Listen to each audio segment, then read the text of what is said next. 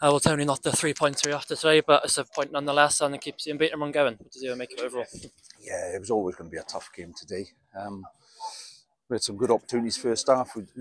When Jack got played in a couple of times by Jenks, we didn't take them. And we know Aber are very good on set pieces, and I know they showed that again today. But listen, the boys battled well. Second half, I thought we started right there, made a couple of changes just to freshen things up, and both subs have come on and made an impact.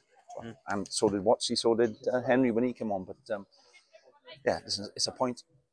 We haven't lost at home since, I'm not sure when is it, October, something like that. So Yep. I'm pleased that we didn't finish the season at home with a defeat. Yeah, I guess the game like that shows just how tough it can be playing against a team who are fighting for everything. You know?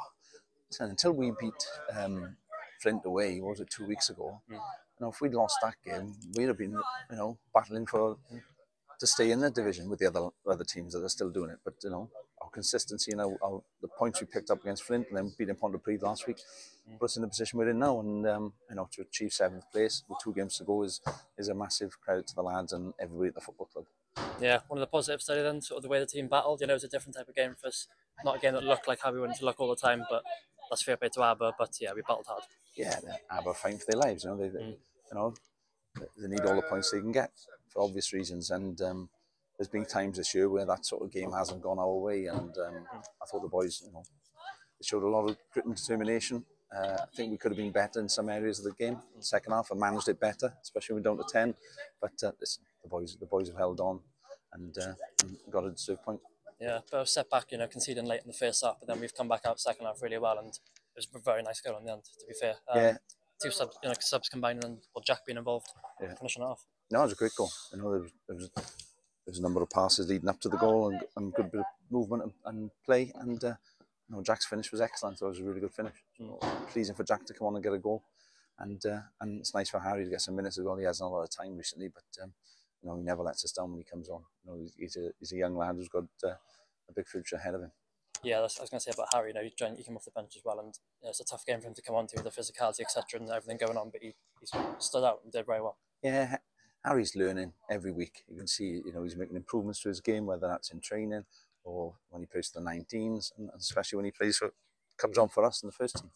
And he's had an excellent season, and people should be really looking forward to what the future has for Harry. Yeah.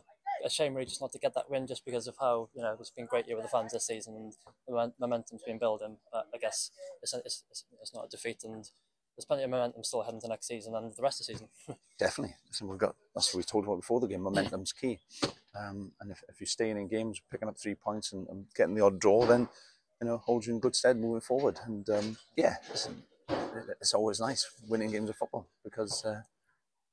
You look forward to the next game. Then when you pick up a run of defeats, then the next game becomes a bit more stressful for everybody. But the boys have been fantastic recently. 1 game to go then, and in the regular season we're there. But now, obviously a team who are relegated, but it's a good chance for us to keep. We don't want to lose momentum now going to the playoffs. And no, certainly not. Certainly not. We'll be taking that game extremely serious. That'll start our preparations for the playoffs against either Met or Penavont. I would think it looks like. So. We look forward to that, and then we look forward to the playoffs 2 weeks later. Yeah, just quickly on that playoffs, and it's a great achievement. It's one which perhaps didn't always look possible at large parts of the season, but the run the lads have been on at a critical moment is really deserved now. Yeah, they've shown a lot of character to finish 7th. Obviously, our aim at the start of the season was to get in the top 6. We didn't achieve that, and that was down to us, not anybody else's doing. But as the season's progressed, the boys have got more and more confident, and we've got more people back fit, which has been a big reason in our success for the last 9 games, and long may that continue.